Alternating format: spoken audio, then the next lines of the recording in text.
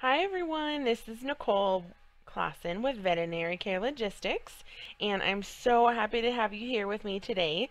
So today I wanted to talk about managing hospital use items. So we are talking about gauze and syringes and needles and all the things that we use every day, but we don't actually sell to a patient, usually anyway. So typically a lot of times I will see hospitals have their hospital account. Up here in the client, it says their hospital name, the patient will be supplies, and every time something gets used, it gets added, as you would sell to a patient. So this may seem like it would work, but although it takes it out of inventory fine, your sales data is off, and same with your quantity sold data. That's all off, so different reports are going to look funny. So I really like to steer away from using a hospital account as a way to manage those items that we use but don't necessarily sell. So an alternative to that, especially using AviMark, is what's called a variance. So a variance takes it out of inventory for a specific reason, but does not show, a sale of that item. So how we do that is we'll go up here into the RX tab or the inventory list. This will pull this up. Let's say, for example,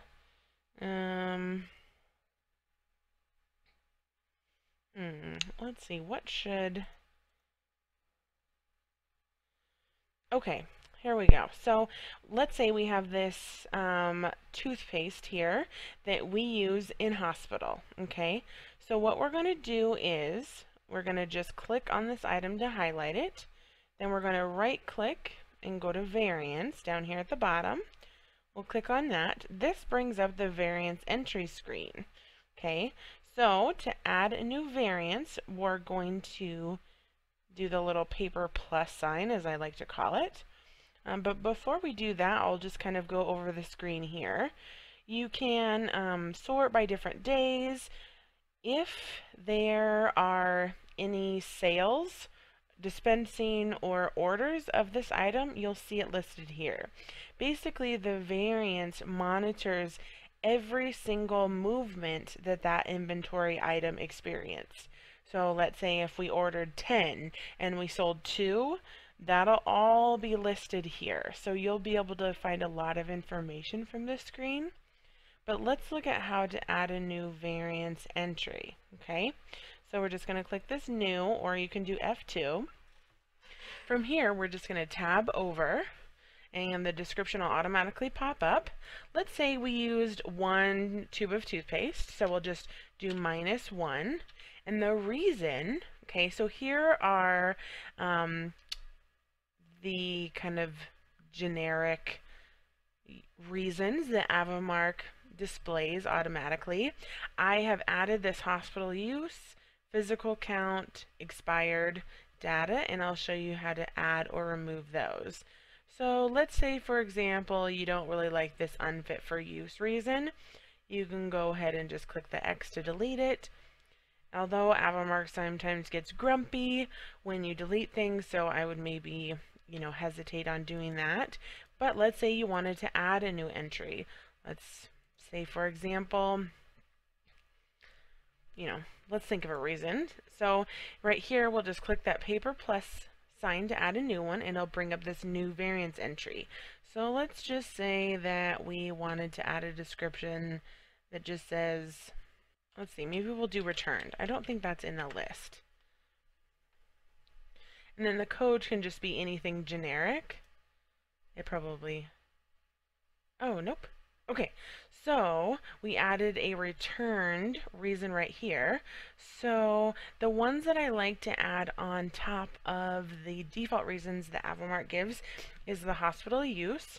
So for that example that we are doing right now, if we use it for hospital, we can just pick this as a reason. Physical count, so let's say if you counted cephalexin and you were off by 3, you can go ahead and do the physical count. If it expired, you can go ahead and list that there. or if you returned it to the manufacturer, you can list it here. But in this instant, we are using this toothpaste as hospital use. So we'll just go ahead and click that reason, and then I'll say notes. And then you can put whatever you want in here so that when you go back on this, you can see kind of exactly why you use that. For maybe like just say boarding patients. Okay, so once we do that, we'll click OK, and then it'll open a new variance entry here, and we can go ahead and press cancel just to close out of this. So now we see that our original quantity here was 5, the change was -1, so that leaves us with 4 tubes. We'll see here is the reason was hospital use. The asterisk means we added some notes, and here you'll see variance. So the variance type, you'll see order, dispensed, or this variance, which means it was a physical entry that we did. Anytime something is ordered or dispensed, it'll automatically come up on this variance screen. You don't need to add that manually. So, and the other really slick thing is if we go up here and go to File, oh, nope, not that. We can just press done to get out of here. If we go to File here and you click on Variance, you'll be able to pull up all the different variances that you have done. And you can pick the date range, you can sort them by reason. So if you want to see all the product that expired in, let's say a month's time period, you just pick your dates, sort by reasons, and you can see exactly what product expired, how much, and the date that it was discarded. So I find this to be really helpful using the variance, not only just to make sure that my sales reports are accurate, but that I, can get as much information as I want to, basically. So I hope this helps in how to do a variance and why it's important.